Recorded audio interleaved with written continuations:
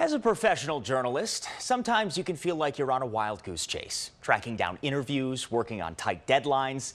Well, today in southwest suburban Woodridge, we did track down some wild geese that police say are harassing clients coming into the police station.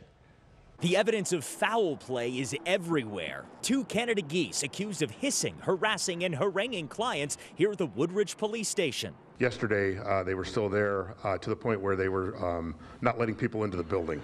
The grousing geese prompting police to ask the public to call 911 to be escorted if you have trouble waddling your way into the station.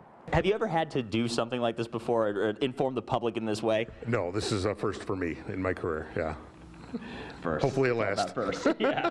By the time we got to the scene, the unusual suspect sent us on a wild goose chase.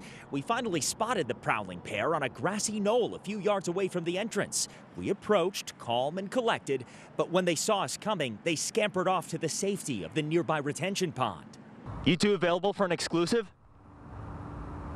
Come on, don't avoid me. But my earnest request went unanswered.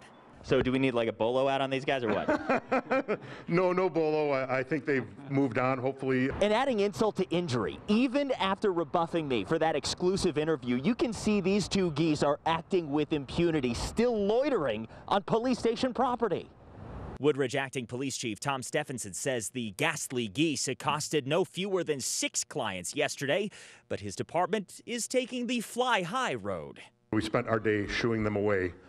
We don't mind them being here, but we can't have them kind of getting in the way of people coming into our lobby. And they're welcome to stay as long as they need. Tough interview there. Woodridge police were able to humanely move those geese to that retention pond nearby. My goodness, they're sticking around. It's dangerous work out there. Dangerous, you know? You never know what you're going to face when you're out on a story. I'm all right. You know, the geese were okay when I was there. That's all I know. Watch breaking news on YouTube. Subscribe to ABC 7 Chicago Eyewitness News.